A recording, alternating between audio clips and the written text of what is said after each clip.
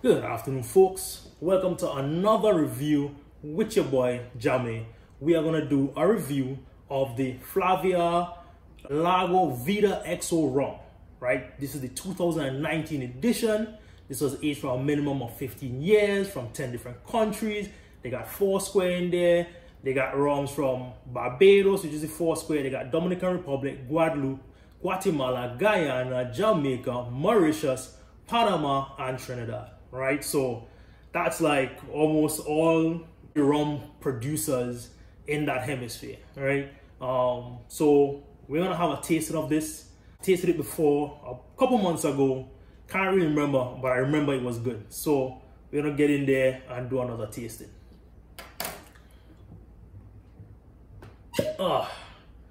The cork is massive.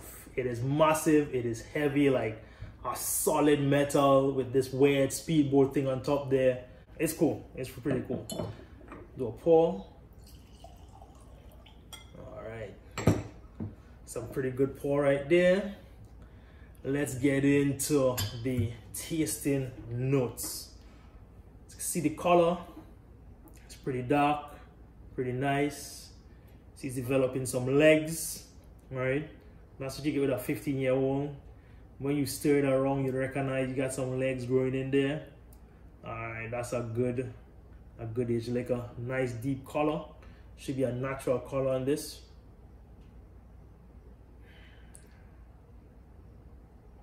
Good nose.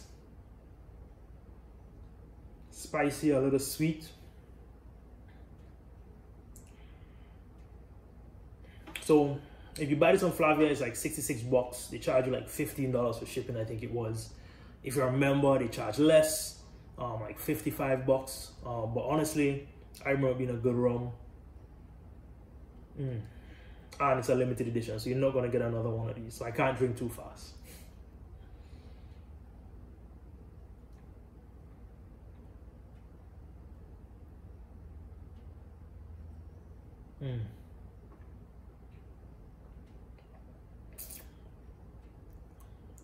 Good mouthfeel. Slight burn going down, slight burn, a long burn, honestly, a slight but a long finish. Tastes pretty good.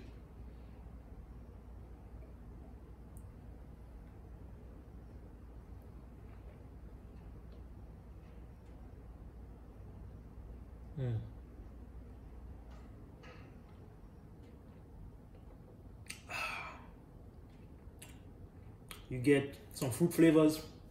You get a kind of slight molasses flavor, a little bit of sweetness. What's that? Kind of like a coconut. Slight. Now all these flavors for all you rum drinkers.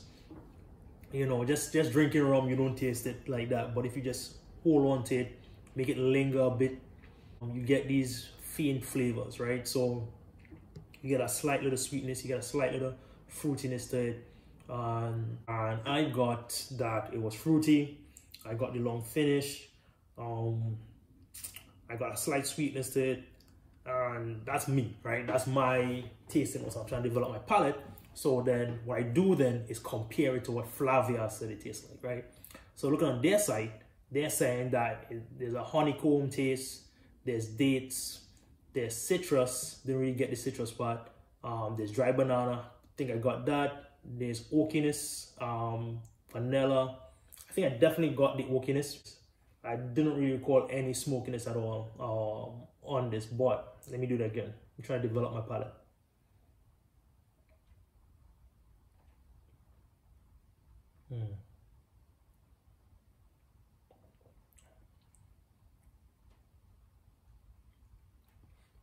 I still don't get the smokiness. Get the oakiness, definitely on the smell, get the oakiness.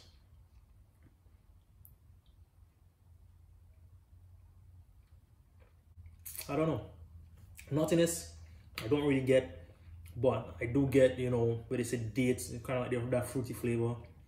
The honeycomb, or that sweet flavor. It's one of my It's a contender. It's really a good rum. Really a good rum that I think I did a good mixing with this.